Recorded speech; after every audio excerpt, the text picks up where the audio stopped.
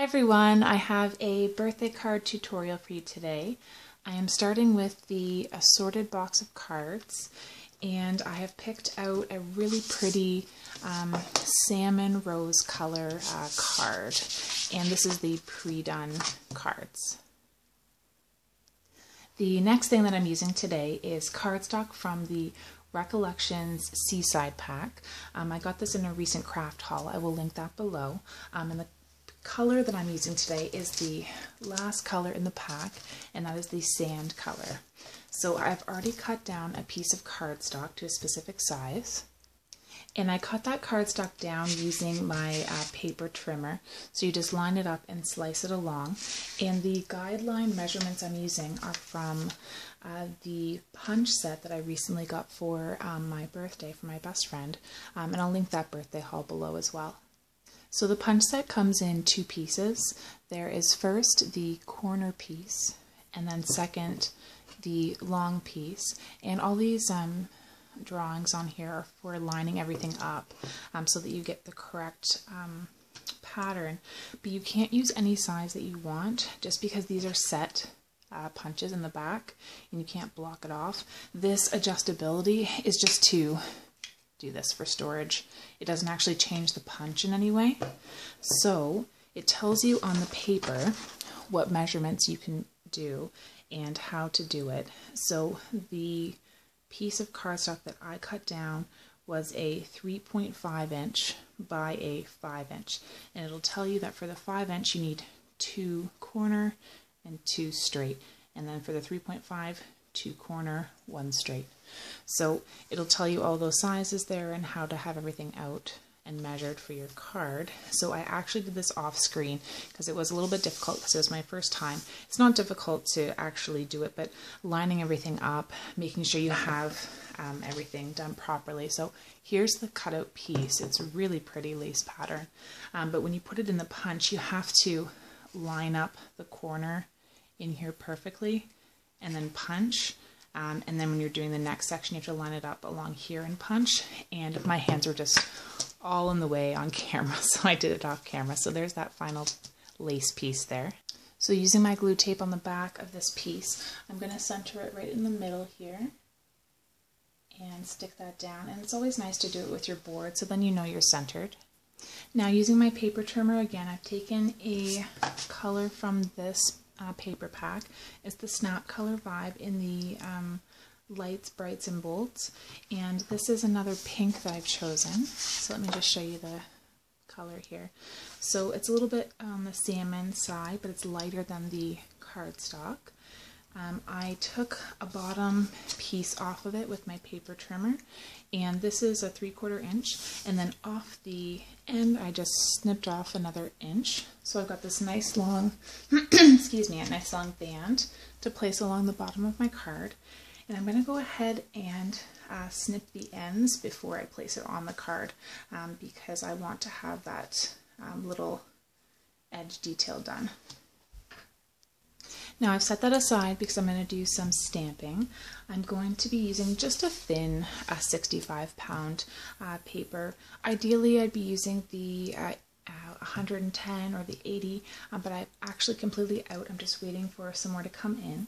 So I'm just going to be really careful when I'm coloring today. I'm going to stamp an image from the Lawn Fawn Baked with Love set, and it is the KitchenAid mixer. I'm going to go ahead and stamp, and I'll be stamping that with my Memento Tuxedo black ink. So fast forwarding a little bit, I stamped that image, and I did coloring in the green with my Tombow dual brush pens, and that's the green one in the set here. And I couldn't do too much shading just because this is a really thin piece of cardstock. But I did want to get the shaded gray kind of metallic look on the bowl. So instead of coloring it in solid, I used my Tombow dual brush pen muted palette. I used the gray and the colorless blender. So I just touched the colorless blender to the gray to pick up some color and did the darker parts with just the actual gray marker, and then the lighter blending with the colorless blender. And then I wanted some polka dots, so I used a white gel pen to do that. And I'll just go ahead and fussy cut that image out now with my little detail scissor. And there it is, all cut out. Now I set that aside and I'm going to get ready to heat emboss my sentiment. This is my first time heat embossing for a card on this channel. I have in here the silver embossing powder and just a little spoon and somewhere to put it. And then I also have my pigment ink. I'm going to use a black. This doesn't dry as fast as other inks, so I'll be able to heat emboss with it. And of course, you could also use your Versamark ink for this. So from that same Lawn Fawn stamp set, the Baked with Love, I'm going to use the Have a Sweet Birthday, and I'm just going to put that onto my stamp block, and then stamp that with the black. And it is really easy to line up the blocks because they have the markings on them, so I think these are great. So I'm just going to go ahead and ink up that stamp. And ideally you could use your powder tool on this so that you don't have any cling or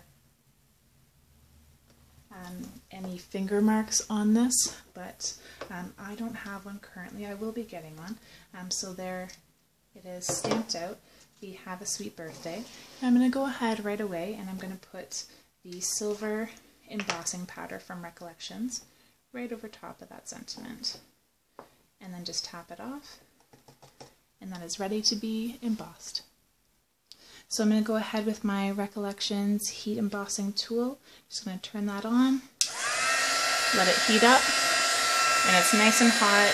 I'm going to go ahead and heat set that greeting. And I hope you can see that on camera. It's got that really pretty silver sheen to it. So again, this is a 5-inch strip, and what I'm going to do is I'm going to make a small cut. I'm going to go up in the middle and cut to the middle part, and then I'm going to join them on one side and then the other side to make my little flags. And you'll see that cuts out, I'm just going to cut a little bit higher on this one. This cuts out a really nice edge detail for your banner. And there I just did the same thing on both sides, and now I'm going to start putting that card together. Now I want the sentiment to have some dimension off the card, so I'm going to use my 3D foam tape here. I'm going to put a strip along the back. So there's that foam tape on the back. I'm going to peel off the green, and I'm just going to line up where I'd like to have this across my card. And for that KitchenAid mixer, I'm going to use my my Ranger multimedia matte. Because I cut out this part here, I need a stronger adhesive just so that everything sticks down, because I didn't want that white on the inside. I really love having this detail tip on here. It gets into those little tiny areas that I need, and I'll leave a link below to the craft doll that has that in there if you're interested. Now the last thing I want to add to my card is actually a little bow. I did have a little mistake on the lace in the top here. You can barely see it, but I wanted to do a little bow anyway, and I thought that'd be a perfect place to put it, so I'm going to attach that with my my Ranger multimedia matte again. And there is the final card. I hope you enjoyed it, and I hope you have a great day.